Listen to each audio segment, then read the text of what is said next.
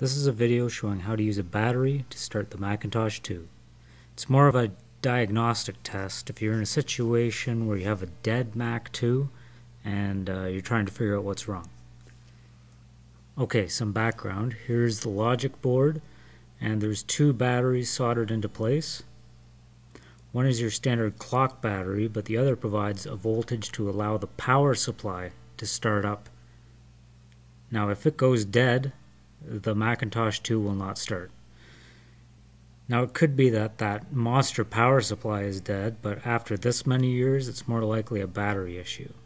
And they're soldered to the boards, so it's a big operation to change them. Now in Apple's defense, when they designed and released the Mac II in 1987, I don't think they had envisioned that people would still be using them 24 years later. I mean, at the time, Apple was more concerned with getting people used to the whole mouse concept. Hello, computer. Just use the keyboard.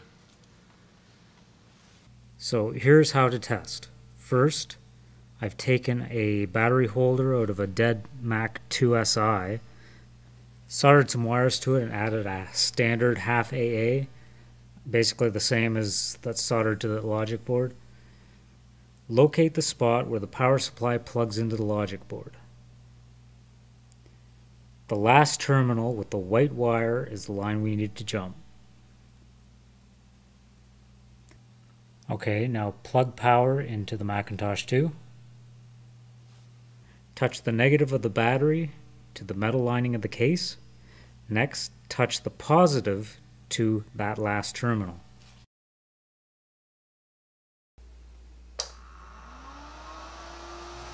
If the power supply starts up, then it's good. And if you hear a startup chime, that's even better because it means your logic board is okay as well. But if you hear the error chord,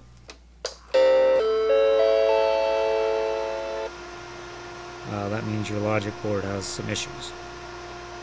But with any luck, you'll be back in business with your Macintosh II. Just remember, this procedure involves live electricity. Please use all due caution if attempting it yourself. Wow!